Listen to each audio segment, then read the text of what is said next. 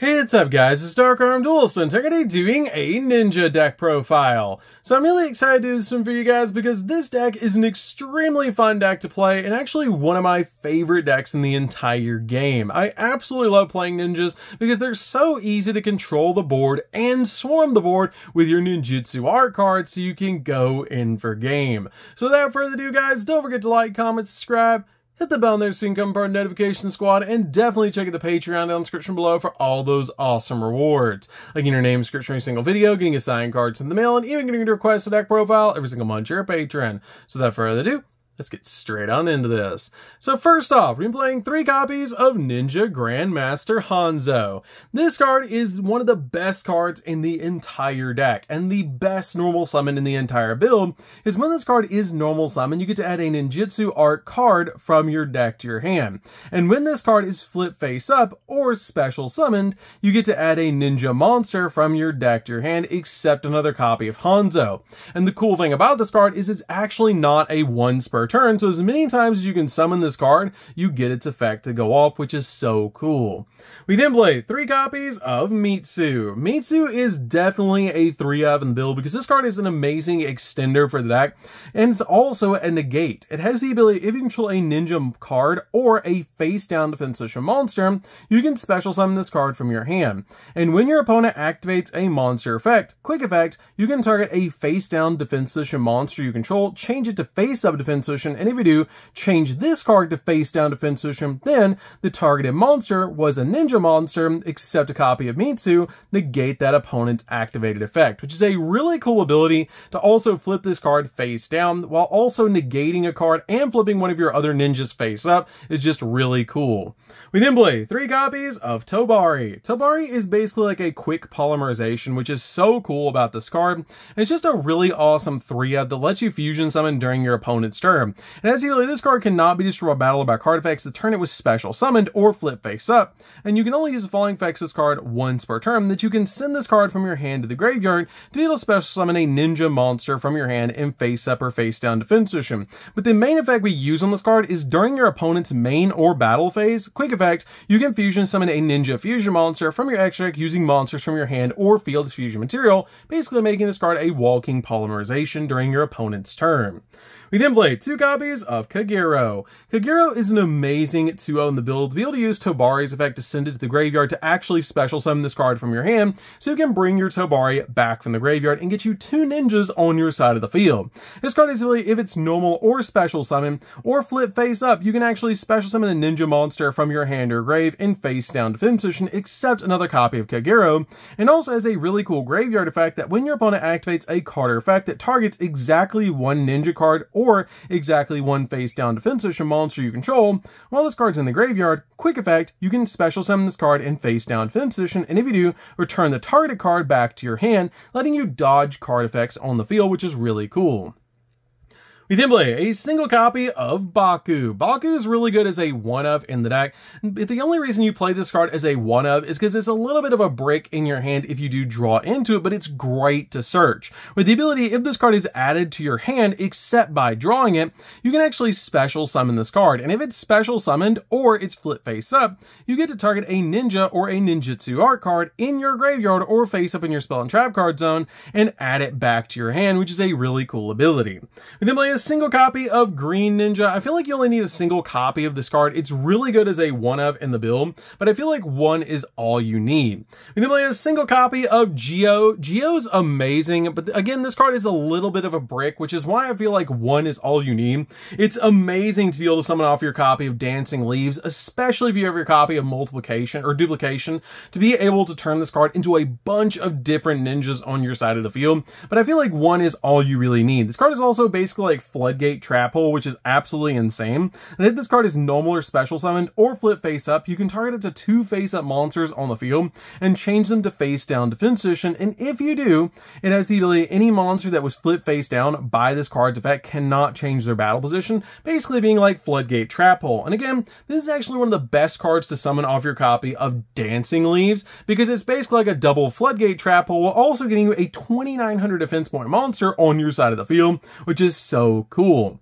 We then play 3 copies of Ash Blossom. Ash Blossom's definitely a 3-of in the build because this card helps out a lot just at stopping the opponent from touching the deck. So that's it for the monsters, guys. Let's get into the spells.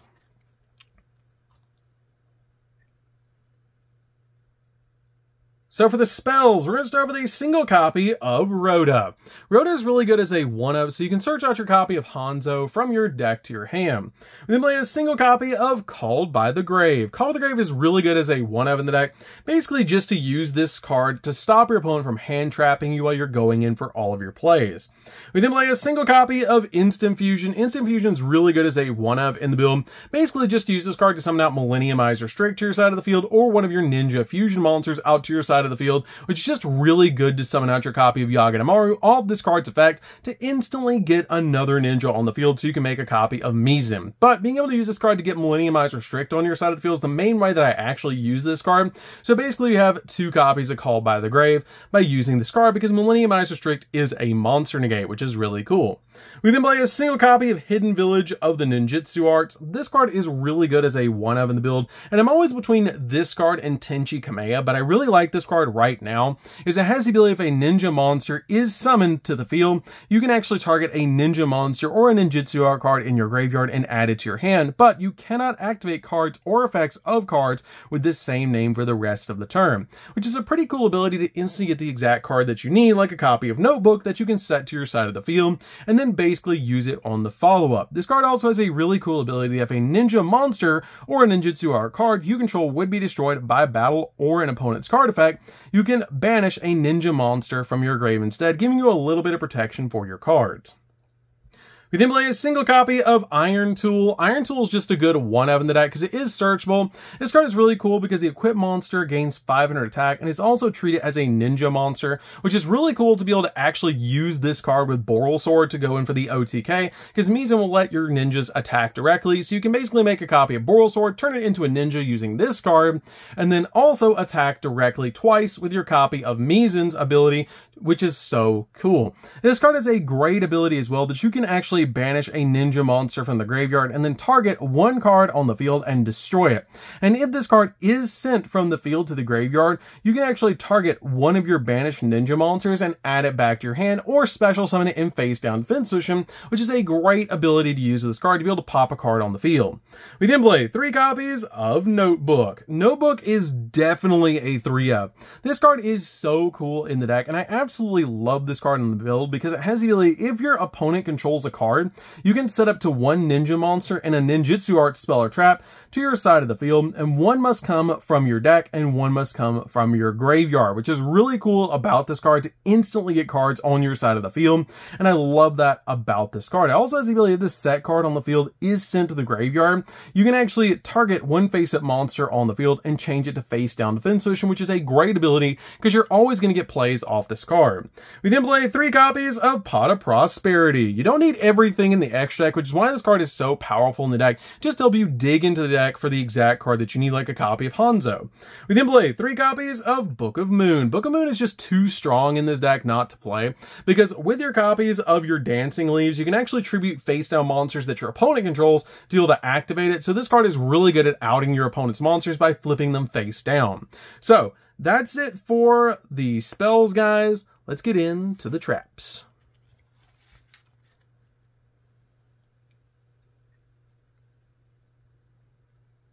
So for the traps, we're going to start off with 3 copies of Infinite Impermanence. Infinite Impermanence is definitely a 3-of in the build, just to stop your opponent's monster effects and also lock down entire columns of spells and traps.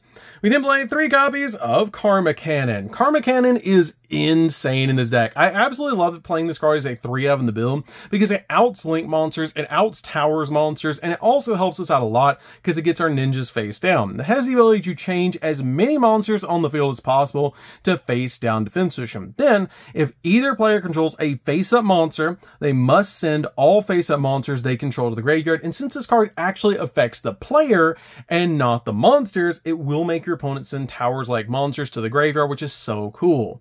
We then play a single copy of Duplication. Duplication is definitely a one-of in the build, as this card is how you swarm all your ninjas out on your side of the field by tributing your copy of Yugioh, because it has the ability to actually tribute a ninja monster and then special summon any number of ninja monsters from your deck in face-up attack position or face-down defense position with a combined level less than or equal to the level of the tributed monster. Meaning if we actually tribute a copy of Yugioh, we get to summon ninjas of equal level to 8 to our side of the field, which is just going to swarm the board with like 5 ninjas, which is absolutely insane to help us go in for game. We then also play 3 copies of Dancing Leaves. Dancing Leaves is insane as a 3-of in the build because this card has the ability that you can activate this card by targeting a ninja monster or a face-down defense position monster on the field, meaning it can be your opponent's face-down defense position monster you actually use this card. You tribute it, and if you do, special summon a ninja monster from your deck, which can summon out cards like your copies of Yugioh to use as a double floodgate trap hole, which is so cool. This card also has a really cool effect that when this card leaves the field, send that monster to the graveyard, but the really awesome ability is you get to target a ninjutsu art continuous spell or trap in your spell and trap card zone and return it back to the hand, but you can only use one effective card per turn and only once that turn. I really like that you can actually recycle this card, which is really, really nice to be able to do, so you can use it over and over again, or even recycle cards like Duplication. If all the monsters are already gone, you can recycle this card back to your hand and use it all over again. So, that's it for the main deck, guys. Let's get in to the extra deck.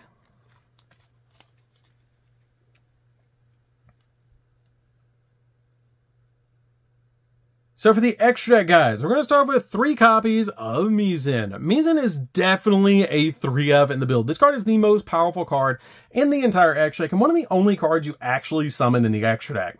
This card is really cool because you don't have to use polymerization to summon it. You can actually just use 2 ninjas on your side of the field, which is so cool. And you can even use face down ninjas to be able to summon out this card because it has the ability that it must first either be fusion summoned or special summoned from your extra deck by tributing the above cards that you control. And your ninja monsters can attack your opponent directly, which is such a cool ability, and why your copy of Iron Tool equipped to Boral Sword is an OTK, because this card will actually let the Boral Sword attack directly since it's counted as a ninja with Iron Tool equipped to it.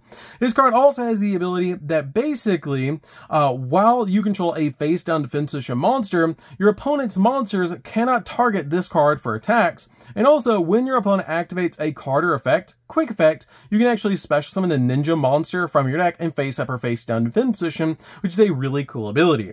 We then play 3 copies of Yagedamaru. Yagedamaru is really good as a 3-of in the build because this card just spot removes cards off the field. You can summon it the exact same way as your copy of Mizzen, and both of these cards just require 2 ninja monsters with different types to be able to summon out to your side of the field. You don't have to use polymerization. You can just tribute them off your side of the field. This card is really good because when this card is summoned to your side of the field, or when it's flipped face up, you can banish one of their ninja or ninjutsu art card from your hand, graveyard, or face up from the field, and then target one card on the field and banish it, which is really cool. You then play a single copy of Ultimate Great Insect. You don't summon this card all that often, but it's still really good to be able to play because we do have the copy of Iron Tool to turn one of our monsters into a ninja, and it's very easy to be able to use this card. It has the ability that just requires you to be able to special summon this card out to your side of the field. It must first either be fusion summon or special summon from your extra deck by tributing an insect monster with 2,000 or more defense points equipped with an equip card, meaning your copy of your Mitsu equipped with a copy of Iron Tool. You can actually summon out this card that way, which is really cool. It also cannot be destroyed by battle, and once per turn during the battle phase, if there's a card in the field spell zone, quick effect, you can destroy all monsters your opponent controls, basically being like Regeki if there's a field spell. We then play a single copy of Millenniumize Restrict. This card is really good as a 1-of in the build, basically being like a second copy of Called by the Grave that we can put on our side of the field with instant fusion. We then play a single copy of Boral Sword. Boral Sword is basically our OTK pieces of the deck, which is why we played this card as a 1-of in the build. I really like this card as a 1-of of in the deck because it helps out a lot overall to be able to summon out this card to your side of the field and just go in for game, especially when you turn it into a ninja with Iron Tool. We then play 2 copies of Saizo. Saizo's really cool as a 2-of in the build because this card has the ability that during your main phase, you can set a ninjutsu art spell or trap directly from your deck to your side of the field, making this card a really good combo piece in the deck.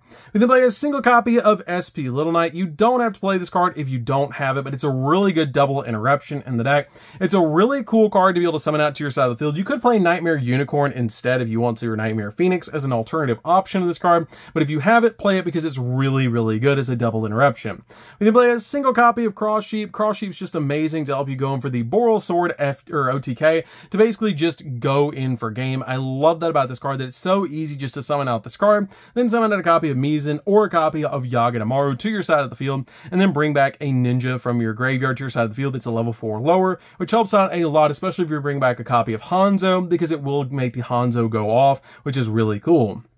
We then play a single copy of Baguska. Baguska is really good as a 1-of in the deck, basically just to slow down the game. And then finally play a single copy of Typhon. Typhon's really good as well because it's very easy to summon out to your side of the field because it's so easy because of its effects. You can also play, if you want to, instead of the copy of SP, you can play a copy of Zeus, which is another option for you guys, or any other rank 4, like a copy of Blade Armor Ninja, if you want to, instead of the SP Little Knight for a more budget option. So, that's it for the deck, guys. I hope you enjoyed. This deck is super fun to be able to play. If you guys have never played ninjas before, you should definitely give this deck a try. It's one of my favorite decks ever created because it's so cool to be able to just control the board and go in for game with all of your ninja monsters. It's just really, really fun. I play it on stream a lot whenever I play Master Duel. If you guys have not checked out one of the streams, you definitely should because it's a lot of fun, especially when I play this deck. So, that's going to do it for this one, guys. Don't forget to like, comment, subscribe, hit the bell notice so you can become part of the notification squad, and we'll see you guys in the next video. See you later, guys.